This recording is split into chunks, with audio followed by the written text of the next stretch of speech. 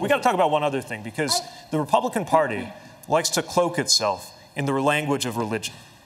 Now, our party doesn't talk about that as much, largely for a very good reason, which was we are committed to the separation of church and state, and we stand for people of any religion and people of no religion. But we should call out hypocrisy when we see it. And for a party that associates itself with Christianity, to say that it is okay to suggest that God would smile on the division of families at the hands of federal agents, that God would condone putting children in cages, has lost all claim to ever use religious language again. Vice President,